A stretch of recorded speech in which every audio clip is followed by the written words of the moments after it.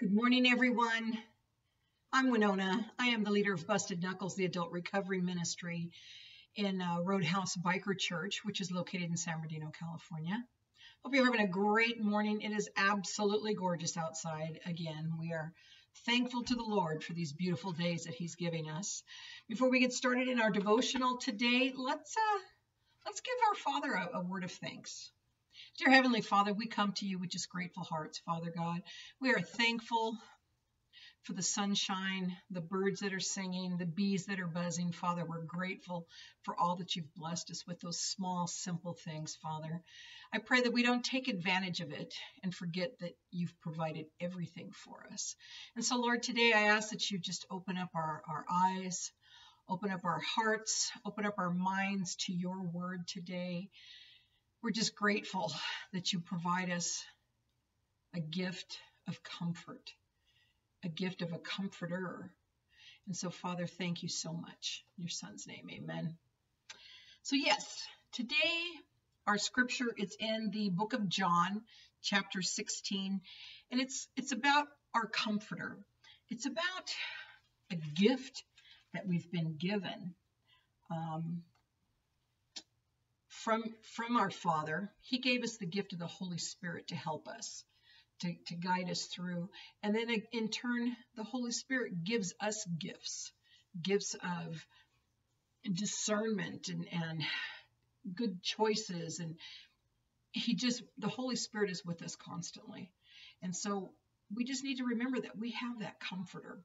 And so we are in recovery, we're in the 8th month. So we're talking about the 8th step. And it's basically, we made a list of persons we had harmed, and we're becoming willing to make amends. That's the important thing right now in step 8 is we are becoming willing. We become willing to make amends. So basically, God doesn't rush us through these steps. We need to get a list put together first. And we need to become willing. It's not like we're going to get this list together and go right on out the door and start making amends. And a lot of times in recovery, people want to, when they've got, 30 days, 60 days sobriety, they want to jump right out there and tell everybody that they're sorry. Well, a lot of times those people are not going to take you seriously because 9 times out of 10, they've seen it before. And so we need to have some sobriety under our belt. That's why it's step 8 and not step 1. We need to pray on it for one thing. We need to have that list put together. Talk it over with your recovery partners, your sponsor, your road dogs, your accountability people. Talk it over with them. Also, you want to think about the timing of this. There may be some people that you might be a little fearful of talking to, or they may be fearful of you. So you need to pray on this stuff and pray for God's timing to get you through there. Next month, we're going to talk about taking that list and actually going out and knocking on doors, making phone calls, whatever it takes. But right now, let's talk about our comforter. Okay, so we're in John chapter 16, and it's verses 8 through 15. Let's see. When he comes, he will not come to you, but if I go, I will send him to you. When he comes, he will prove the world to be in the wrong about sin and righteousness and judgment. About sin, because people do not believe in me. About righteousness, because I am going to the Father where you can no longer see me. And about judgment, because the prince of this world now stands condemned. I have much more to say to you, more than you can now bear. But when he, the Spirit of truth, comes, he will guide you into all the truth. He will not speak on his own. He will only speak with what he hears, and he will tell you what is yet to come. He will glorify me because it's from me that he will receive what he will make known to you. All that belongs to the Father is mine. That is why I said the Spirit will receive from me what he will make known to you. So Jesus is going to send to you the Holy Spirit. And that Holy Spirit is going to be talking to you, telling you words of truth. And basically the words of truth are the words from Jesus Christ.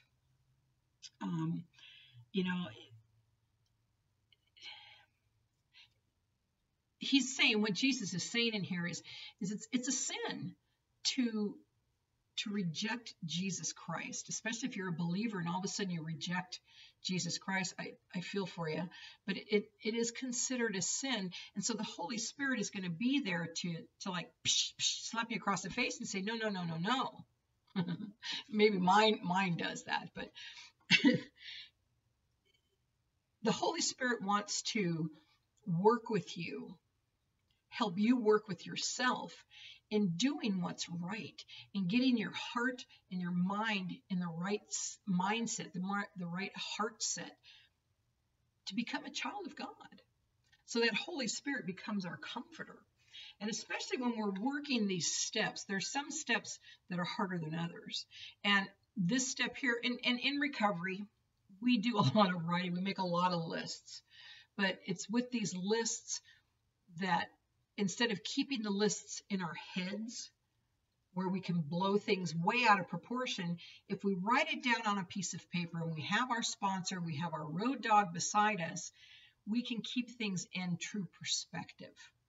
Because if we keep them in our heads, they're going to get spun out of control. But if you put it down on paper, you can go back and you can take a look at it. Plus, you're unloading some of that baggage that's being stored in the closet of your mind. Amen. So our comforter, the Holy Spirit, along with your road dog, is going to help you with these lists. All right. So let's read the devotional. We're in the Life Recovery. I forgot yesterday, and I'm so sorry. I got all pumped up because of the scripture that I read. Amen. So this is the Life Recovery devotional. We are step 8, and it's day 11, and it is called Our Comforter. We may wonder whether a particular name belongs on the list of those we've hurt.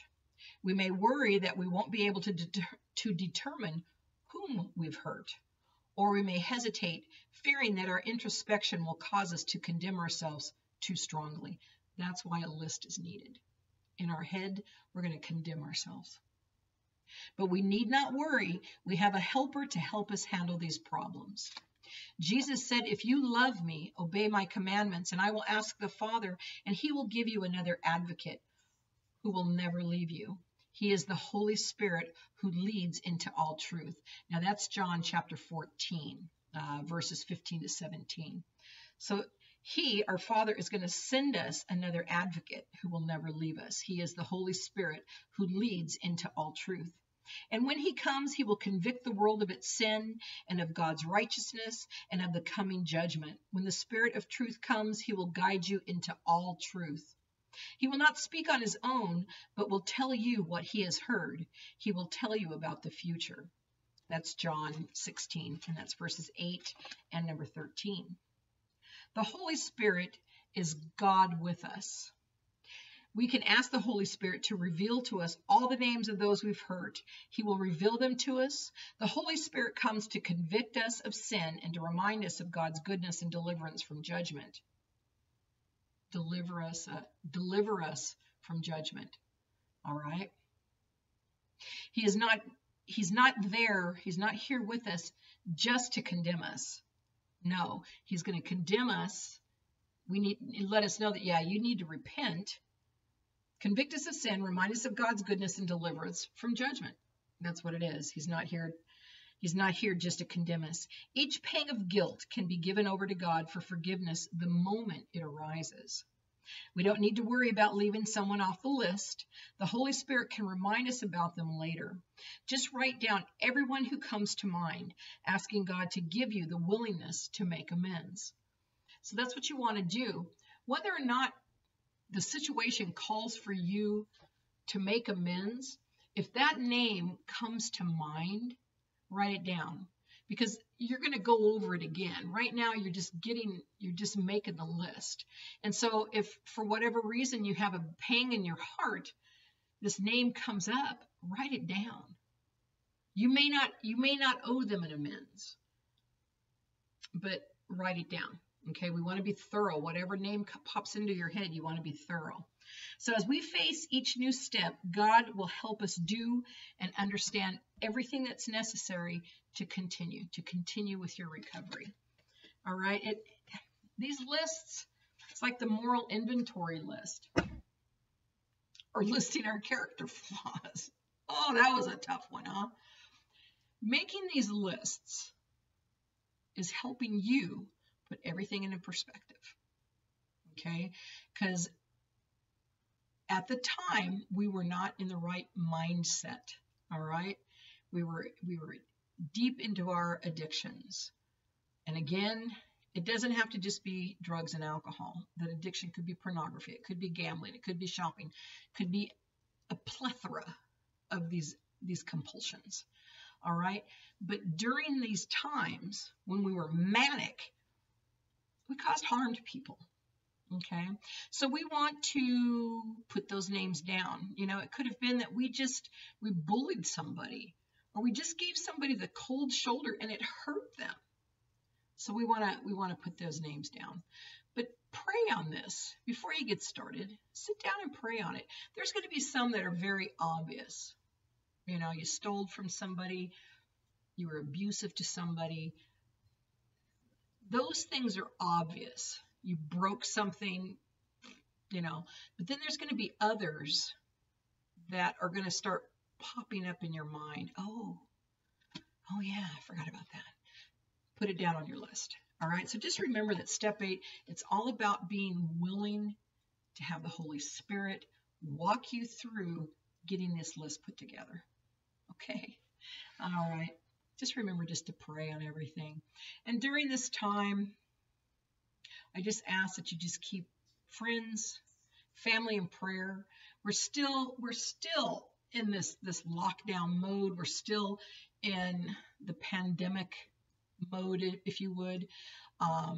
You know, so there are some folks that are quarantined, self-quarantined, self-lockdown, isolation, loneliness starts coming into play, depressions, and especially if you're making these lists, it can bring you down a little bit because you're going to start thinking bad about yourself. Don't, okay? God's forgiven you. That's the main thing you want to remember. But as I'm saying, keep in touch because there's somebody that's going to need to hear from you. That phone call that you make to them is going to just lift them up so much. Say a prayer for everyone, you know, and just lift up everybody. All right. Just keep a smile on your face. Be positive because this too will pass. All right. So we just need to stay positive in the Lord. Amen. So you guys have a great day today. Remember to read your scripture.